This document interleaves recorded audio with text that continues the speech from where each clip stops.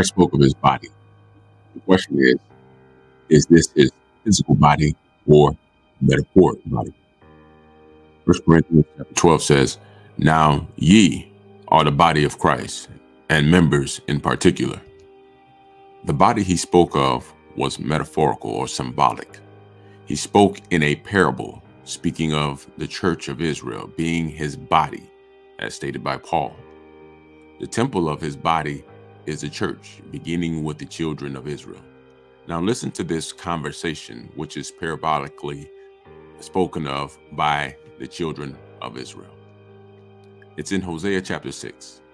It reads, "Come, and let us return unto the Lord, for he hath torn, and he will heal us. He hath smitten, and he will bind us up. After 2 days will he revive us. In the third day he will raise us up, and we shall live in his sight." The sovereign Lord separated himself from the children of Israel because of their transgressions and sins against him. He punished them badly because of their crimes. However, he promised to revive them in 2 days and raise them up in the third day to live in his sight. This is exactly what Christ said in John chapter 2, verse 19. 2 and 3 days is not speaking of our typical 24-hour day, but a 1,000-year day.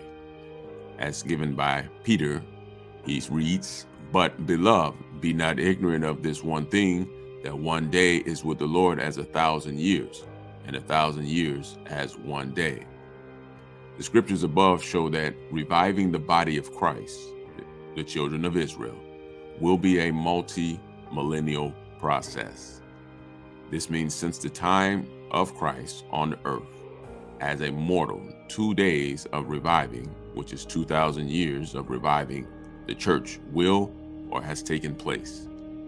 Therefore, the wars, the famines, and diseases will be part of reviving as much as it is them being torn and smitten. The events written in Matthew are layered and have happened, are happening, and will happen with greater intensity as we near the finish line.